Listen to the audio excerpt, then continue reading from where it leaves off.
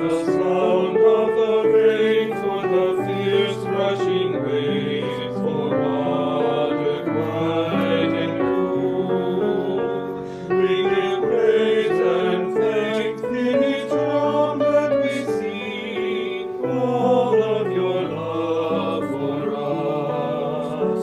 For the warmth of a fire, for a blaze through the sky, for orange and yellow stars.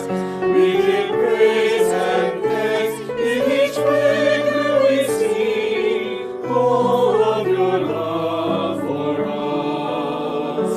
For the green of the earth, for the rich leafy trees, for air fresh and green.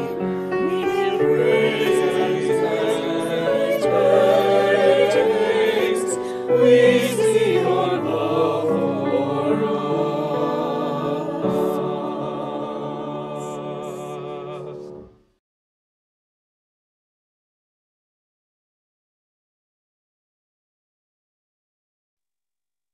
Good morning, and welcome to St. John's on the second Sunday after Pentecost. I'm the Reverend Gia Hayes Martin, the rector of St. John's. A special welcome to anyone who's a guest of St. John's this morning. We're glad you're here, and we hope you find something in this community that feeds your soul.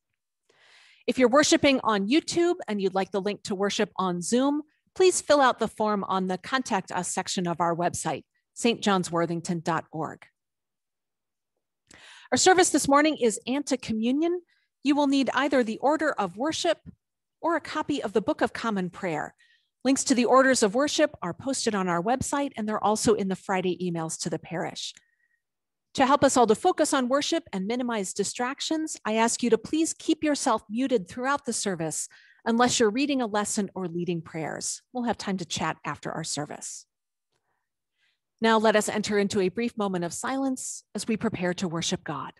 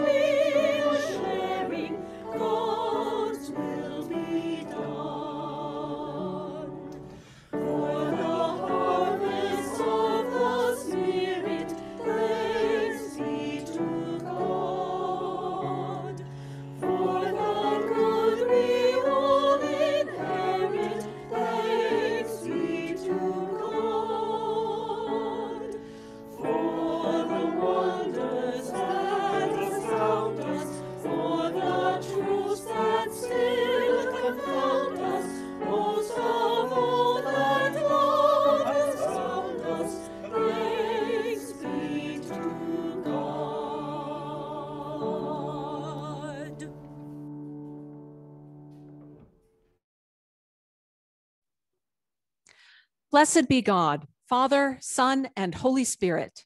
And blessed be God's kingdom, now and forever. Amen.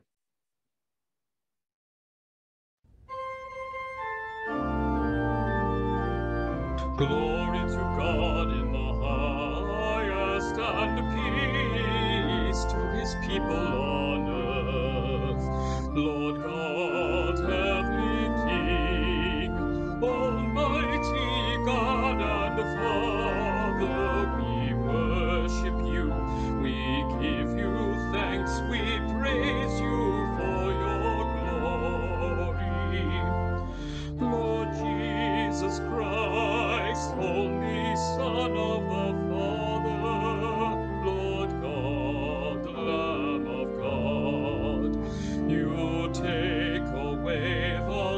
sin of the world, have mercy on us.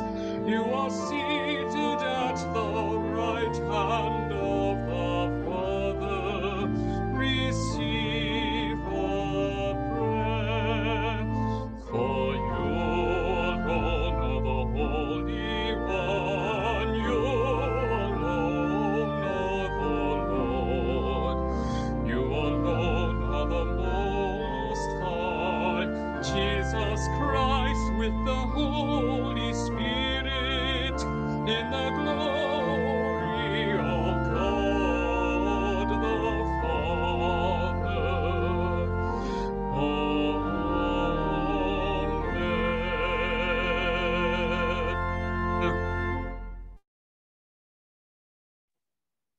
The Lord be with you. And also with you. Let us pray. O God, from whom all good proceeds, grant that by your inspiration we may think those things that are right, and by your merciful guiding may do them. Through Jesus Christ our Lord, who lives and reigns with you and the Holy Spirit, one God, forever and ever. Amen. Amen.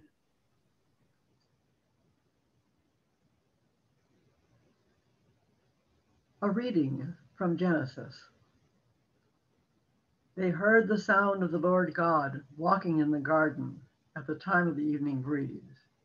And the man and his wife hid themselves from the presence of the Lord God among the trees of the garden.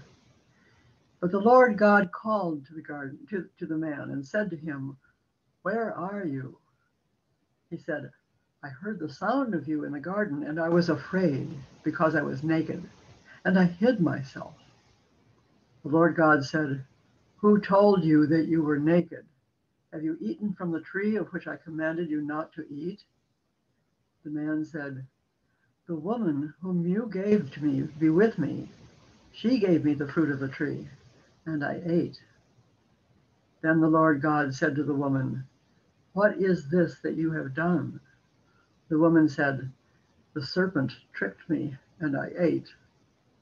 And the Lord God said to the serpent, "Because you have done this, cursed are you among all animals and among all creatures.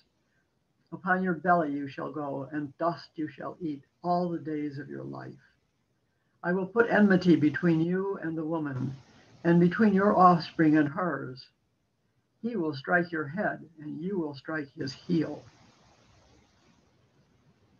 Hear what the Spirit is saying to God's people. Thanks be to God.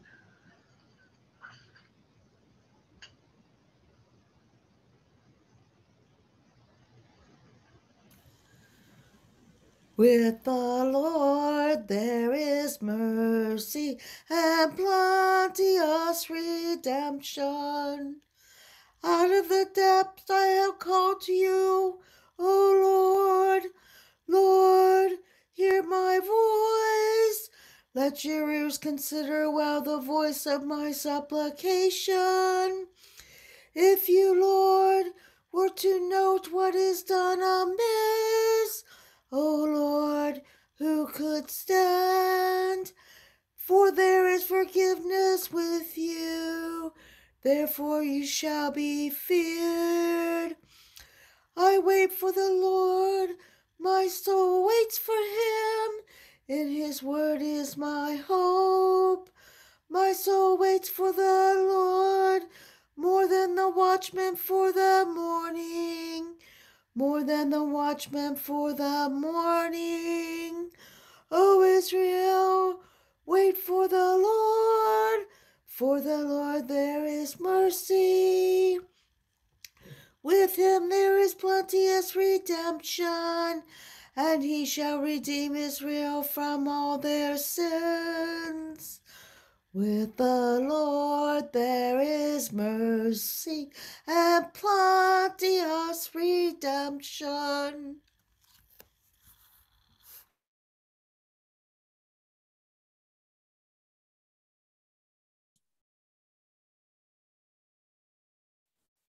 A reading from 2 Corinthians. Just as we have the same spirit of faith that is in accordance with Scripture, I believed, and so I spoke. We also believe, and so we speak, because we know that the one who raised the Lord Jesus will raise us also with Jesus, and will bring us with you into his presence. Yes, everything is for your sake, so that grace, as it extends to more and more people, may increase thanksgiving to the glory of God. So we do not lose heart, even though our outer nature is wasting away. Our inner nature is being renewed day by day. For this slight momentary affliction is preparing us for an eternal weight of glory beyond all measure, because we look not at what can be seen, but at what cannot be seen.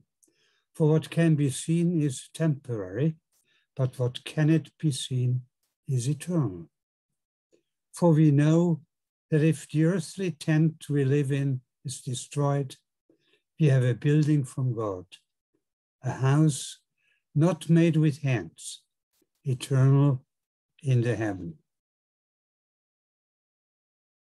Hear what the Spirit is saying to God's people. Thanks be to God.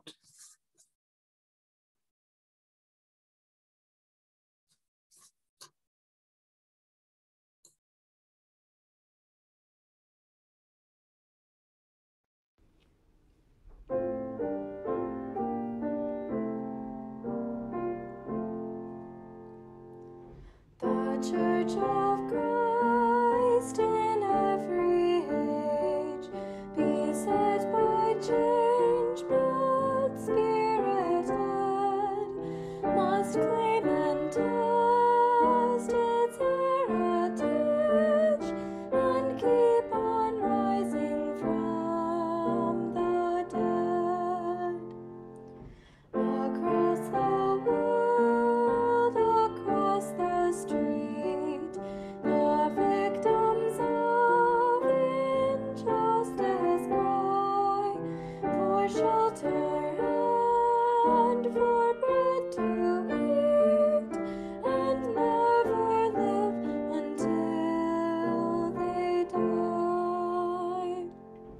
Then let the servant church arise, a caring church that longs to be a partner in Christ's sacrifice, and clothed in Christ's humanity.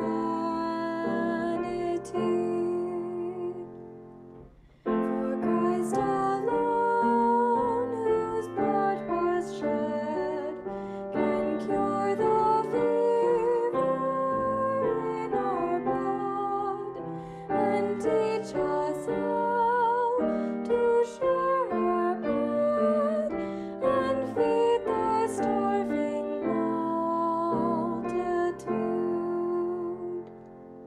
We have no mission but to serve in full obedience to our Lord, to care for all without reserve, and spread Christ's liberating word.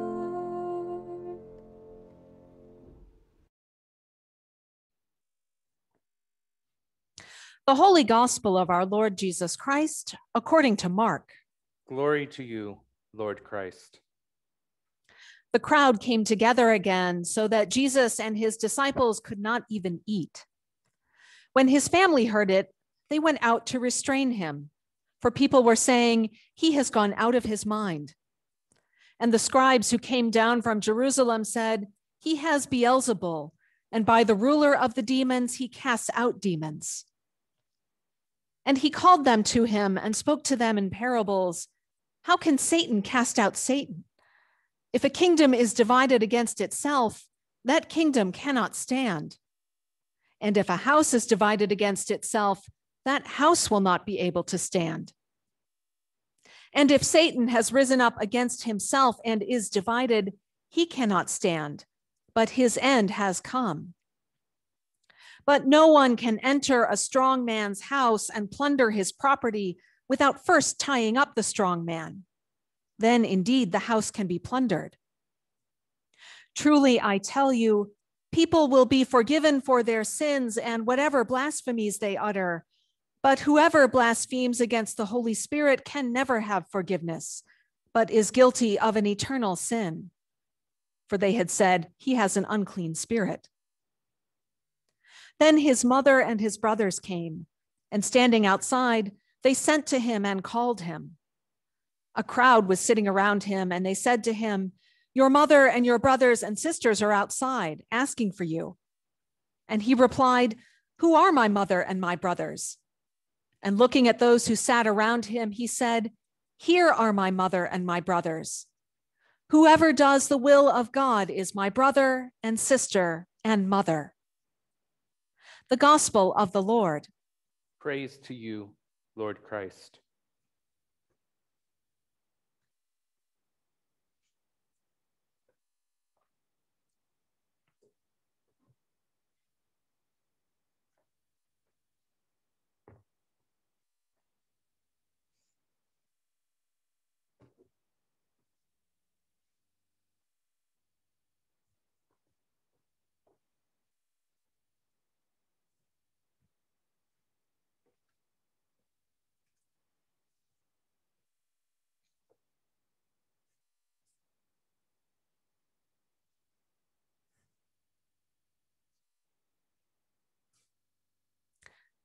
Family.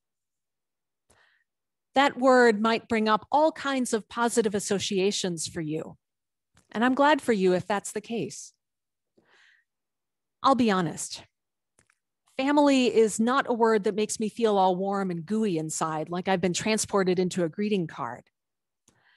My parents and sister are pretty great. You'll meet them sometime. But the rest of my family is a different story. It has been over a decade since I've had any contact with one side of my extended family. The effects of alcoholism and emotional abuse made it too hurtful to stay in relationship with them. Breaking off those connections was not a decision I made lightly. It was really painful for me. It still hurts my mom, but I needed that separation for some healing to happen. It turns out that family is not a warm, gooey word for many people, perhaps even most people. Families have great power to create intimacy, and that very closeness gives family bonds great power to wound us too. Those bonds can be strained by political or religious differences, fractured by abuse, broken by death or divorce. Many families seem to be unable to love unconditionally. Perhaps no one knows this better than the many LGBTQ people who have strained or broken relationships with their families just because of who they are. The distance between the greeting card ideal that everybody is supposed to have and reality makes it all the more painful. My experience has been that no matter how much time passes, the wish for things to be different never really goes away. The grief for what could have been and should have been is always there, and you gradually learn to live with it.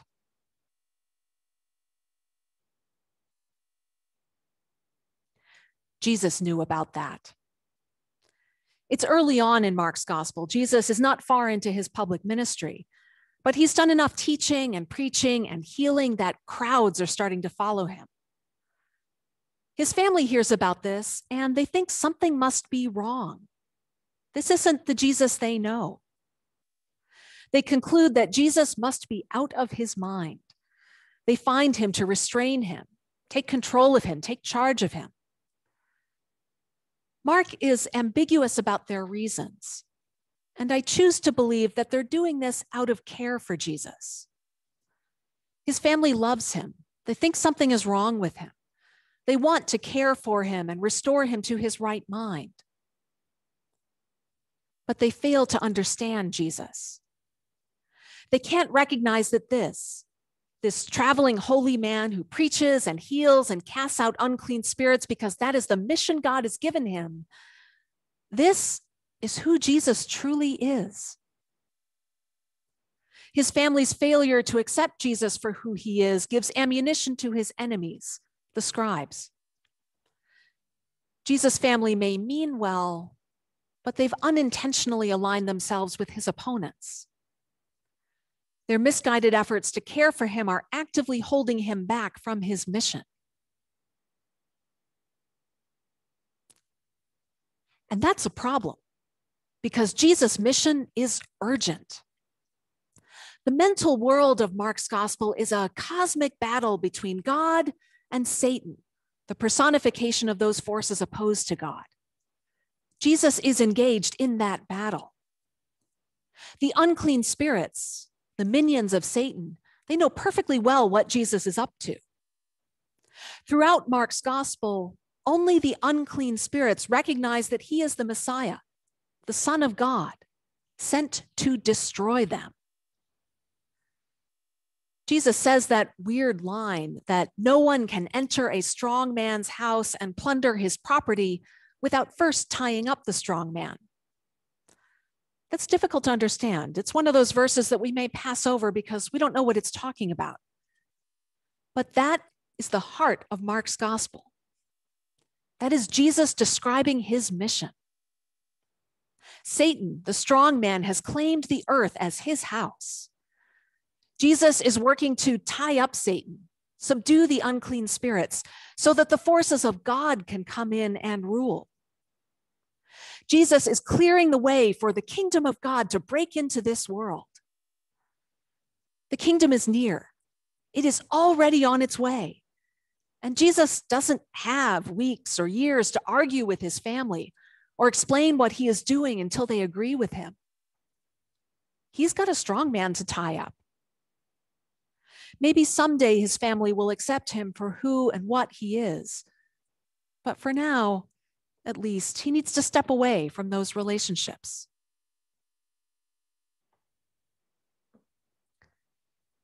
In place of those bonds of blood, Jesus creates a new family. Whoever does the will of God is his brother and sister and mother. Maybe someday his family of origin will decide to do the will of God too. That door stands open for them.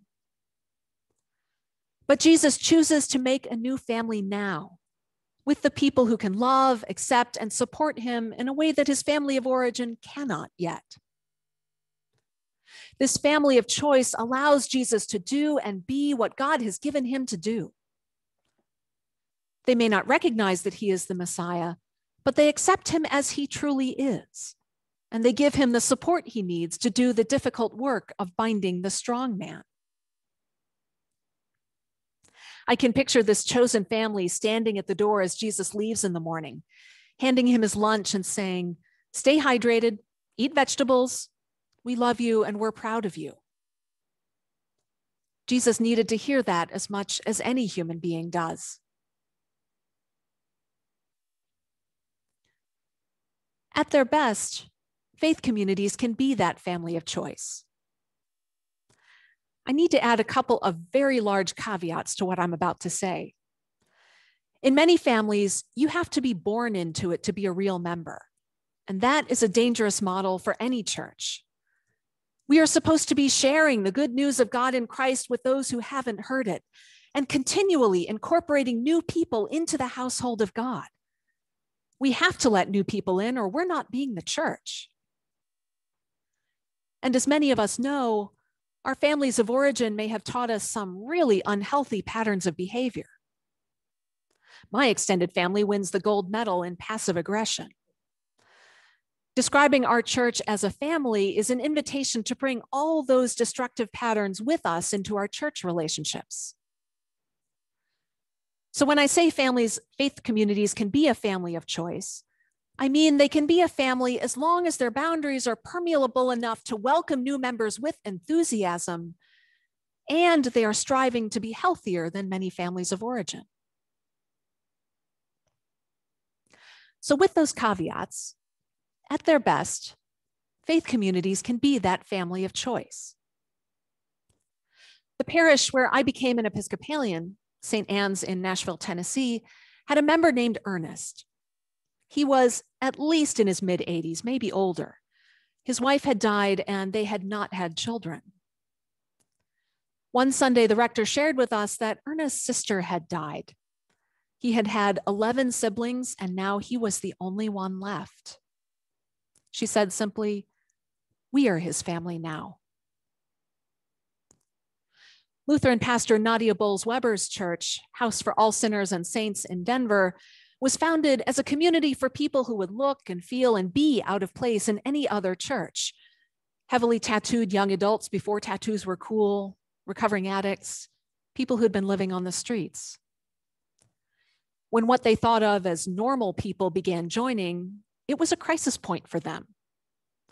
They had a parish meeting about it, and one member, Asher, said, "As the young transgender kid who was welcomed into this community, I just want to go on the record and say that I'm really glad that there are people at church now who look like my mom and dad, because I have a relationship with them that I just can't with my own mom and dad." When there is no one else, when our own families can't love us the way we need them to, we can be that for each other. We can be the ones at the door handing over lunch and saying, "Stay hydrated, eat vegetables. We love you and we're proud of you."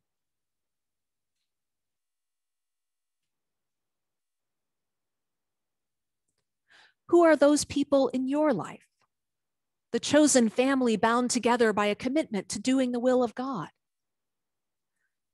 How can we be that for each other? How are we already doing it? And what more do we need to do? And how can we reach out from St. John's with the unconditional love of God to invite others into this community? The ones who need to hear just as much as Jesus did, as much as we do, "We love you, we're proud of you. Here's your lunch."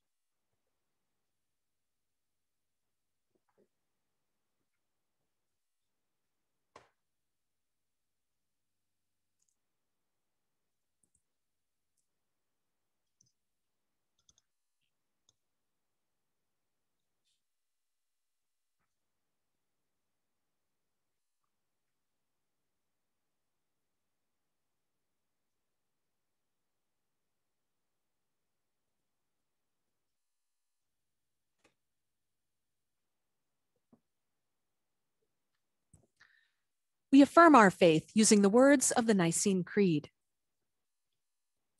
We believe in one God, the Father, the Almighty, maker of heaven and earth, of all that is, seen and unseen.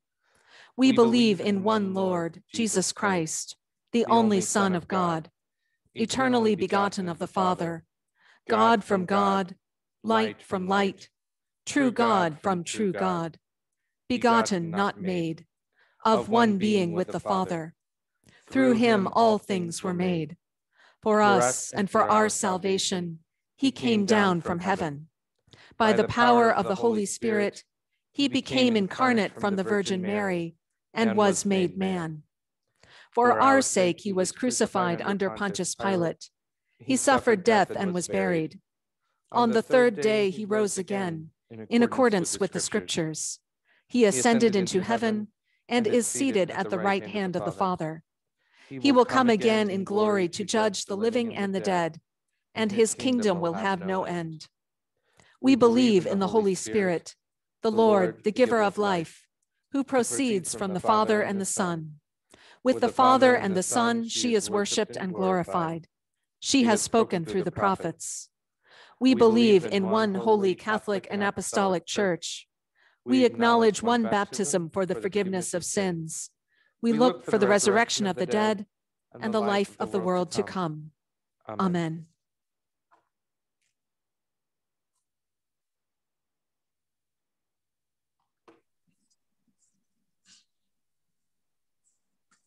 Father, we pray for your holy Catholic Church. That we all may be one.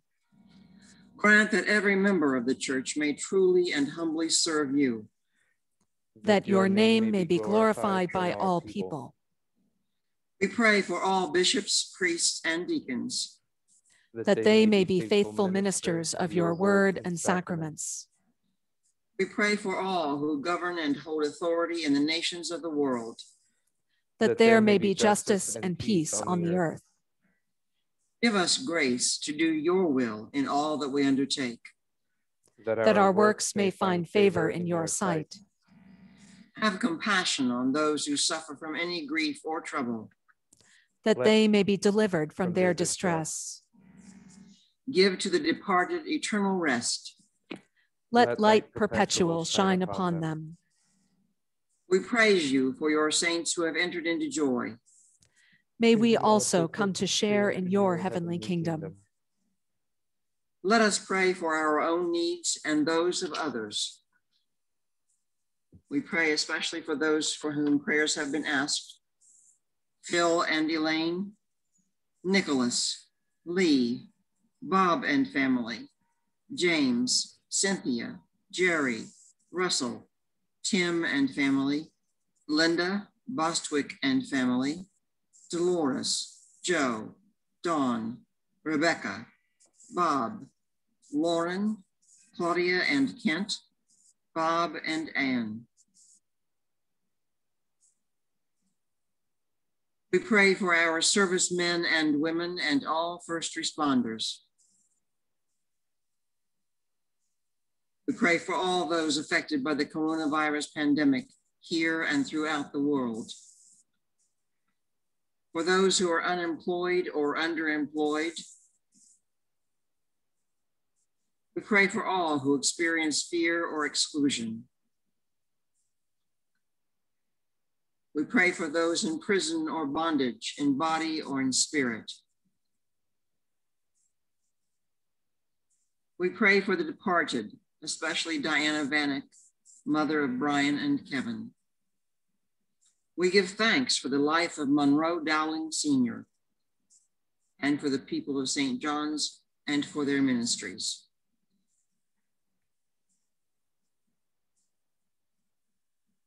We pray for those having birthdays this week: Ruby, Donna, Ava, Jean, Brian, and Thomas. Please join me in the birthday prayer. O God, our times are in your hands. Look with favor, we pray, on your servants as they begin another year. Grant that they may grow in wisdom and grace and strengthen their trust in your goodness all the days of their lives. Through Jesus Christ our Lord. Amen. Amen. Almighty God, to whom our needs are known before we ask, help us to ask only what accords with your will, and those good things which we dare not, or in our blindness cannot ask, grant us for the sake of your Son, Jesus Christ our Lord. Amen. Amen. Let us confess our sins against God and our neighbor.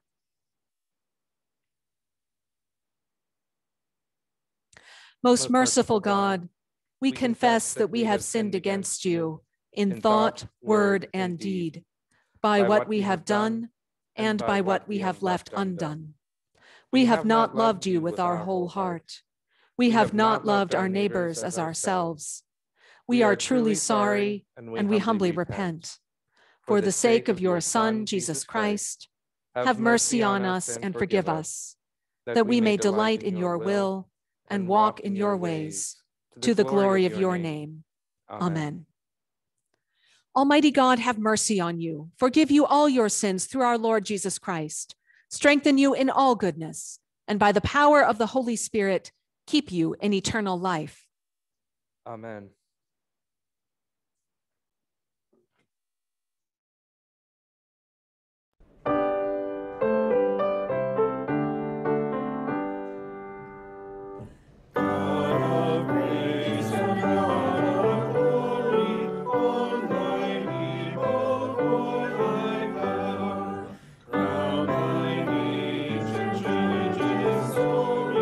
Bring the Lord to glorious rest.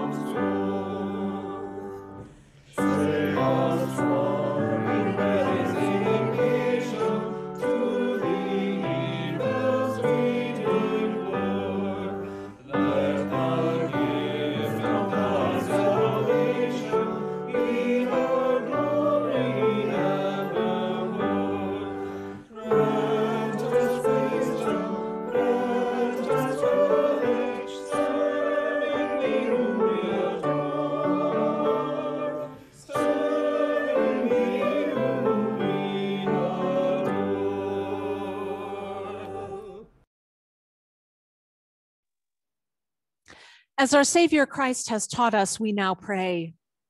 Our Father in heaven, hallowed be your name. Your kingdom come, your will be done, on earth as in heaven. Give us today our daily bread. Forgive us our sins as we forgive those who sin against us. Save us from the time of trial and deliver us from evil. For the kingdom, the power, and the glory are yours, now and forever.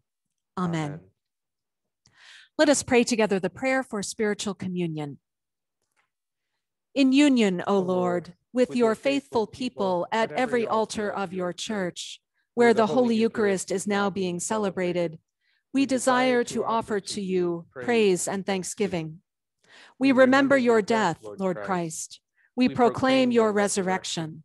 We await your coming in glory. Since we cannot receive you today in the sacrament of your body and blood, we beseech you to come spiritually into our hearts. Cleanse and strengthen us with your grace, Lord Jesus, and let us never be separated from you. May we live in you and you in us, in this life and in the life to come. Amen. Good morning again. A couple of announcements to highlight today. This evening is our final Celtic service of the summer, before that service goes on its summer vacation. This month's theme is celebrating the vitality of life. The service will be held outdoors in the northeast corner of the churchyard along 161 at 5 o'clock tonight. The weather is supposed to be hot and dry, so please dress appropriately for that.